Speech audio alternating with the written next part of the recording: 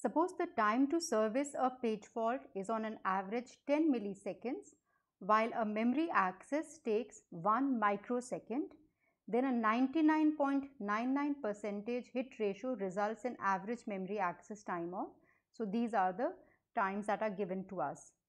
So memory hit, that means H, that means the data that was requested for, the address that the processor had sent out was found in the memory, and so it's a hit. So this is the ratio 99.99%, and the times when that address that the processor had requested was not found in the memory, that means it was a memory miss, it was a page fault, and let's say if it is M, so it will be 1 minus the hit ratio. So 1 minus 0.9999, which is 0.0001. We have been given that the memory access time is 1 microsecond and the page fault service time is 10 milliseconds, that means 10 into 1000 microseconds. So what will be the average memory access time?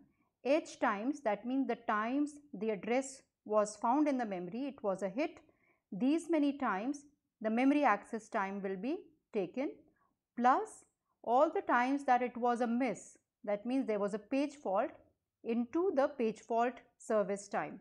So 0.9999 into 1, which is the time required to access the memory, plus whatever is the miss into the page fault service time, which is 10 into 1000 microseconds, and if we add that up, it is 1.9999 microsecond.